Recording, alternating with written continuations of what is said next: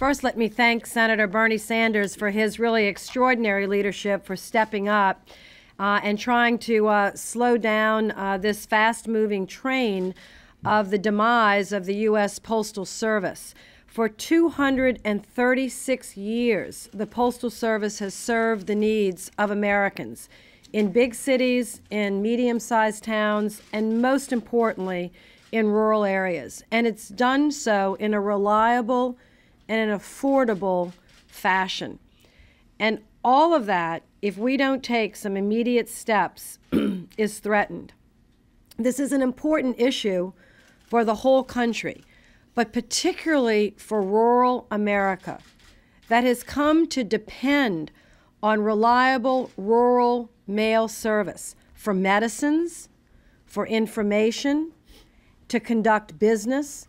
And right now, this is threatened. And as Senator Sanders said, there are solutions. I know that the Postal Service is under great pressure from Congress and from some bills that we passed that we probably have to look back and adjust. One of them is the mandate that the Postal Service be self-sufficient. I'm not sure that that is a goal that can be met. That is what the law says. Maybe that law needs to be revisited, but that's what the law says now. But the changes that Senator Sanders has recommended, looking again at modifying the pension requirements, looking at the Blue Ribbon Panel to encourage more entrepreneurship at the post office, I think are some very good steps that could be taken so that we can have a strong postal system for all the country, but particularly for rural America. And it can be done, but it's going to take some work.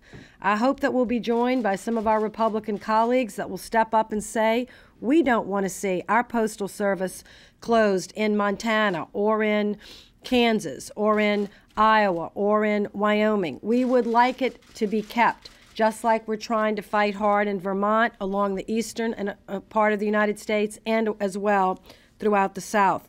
Right now, there are over 50 to 70 post offices in Louisiana that are threatened. I've been hearing from mayors and from community leaders, outraged, and they should be, about losing the post office or losing that service that's so important. Not just for mail and communication has been said, but to conduct business in rural areas. You might get your information over the internet.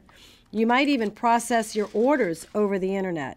But you need a delivery person to either pick up your packages or deliver your packages in order to be engaged in commerce. And I'm afraid that too little thought has gone into the bills that are before the Congress now, although they've been amended and have gotten better as they've gone through. I think there's some additional things that can be done to strengthen the bills that are before us and to save the post office as we know it, to make it more entrepreneurial, to make it more cost effective, yes, to reform it, yes, but not end it as we know it. Thank you.